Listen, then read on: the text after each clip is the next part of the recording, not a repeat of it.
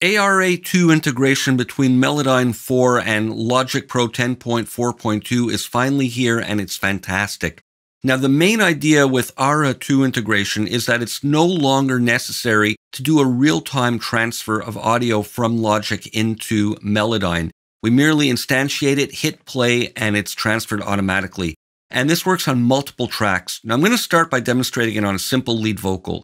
Here it is with nothing on it. And we don't need to know which way the highway goes. All right, so first thing I'm going to do is in the first slot, just call up Melodyne ARA and then simply hit play. And we don't need to know. And it's all there right away, and we can edit as normal. I'm going to hold down the Option key and just tune some of these notes. No. And we don't need to know which way the highway goes. Go. And we can double click here to start playback of the entire DAW. The highway goes. Or double click in the background to start playback or local playback within Melodyne only. Which way the highway goes. Now let's call up Melodyne ARA on the harmony vocal tracks. And we've got several of them. I'm just going to close it for the moment and just copy this across. And we'll have them all transferred over automatically. So let's open up this main one, the lead vocal one. I'm going to hit play. And you can see here now that in the track list, they're all available for viewing. And this view, of course, is dependent on the track list here being visible. So now let's just cycle this second area with all the harmony vocals. We can click on these to view the contents of these tracks. And here they are, bar 55. And I can just click there to see the contents of the different tracks. And I can click the gray notes here to see the reference blobs of additional tracks. So I'm viewing additional reference blobs here that are gray and ones that we want to work on in the highlighted color. And we can view multiple clips or regions at the same time by command clicking or shift clicking for contiguous selections. And there you can see them stacked on top of each other. And we can, again, just reduce the view or add to it however we want. And there I'm seeing two different parts together.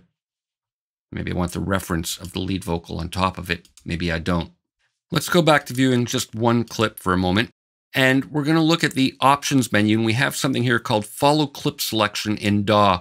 And when this is enabled like it is now, we can simply click here and the display will update the selection in the track list within Melodyne based on the track that we click on within Logic.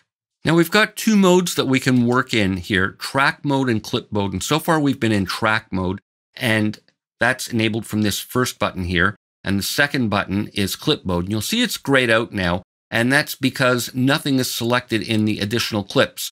So for example, let's say I'm going to click here. Let me turn off cycle. So these are both selected.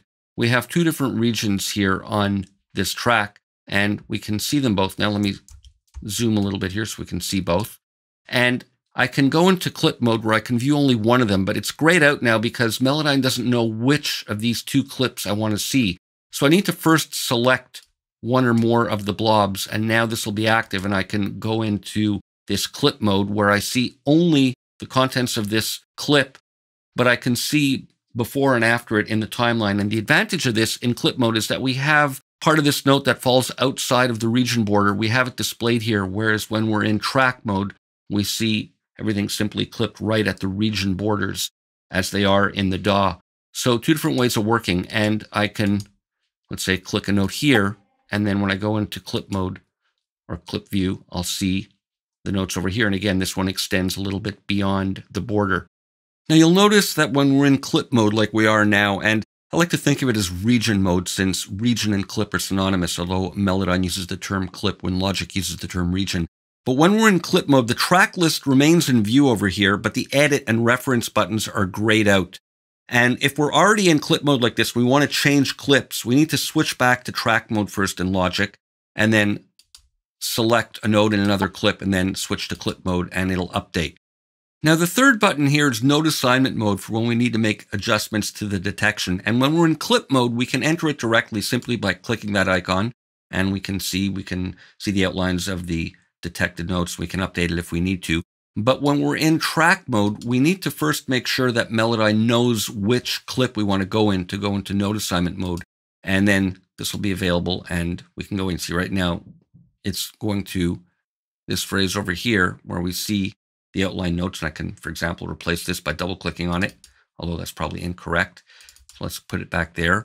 But the idea being that we can enter note assignment mode directly from clip mode, but in track mode, we need to make sure via our selections or editing that Melodyne knows which clip we want to go into.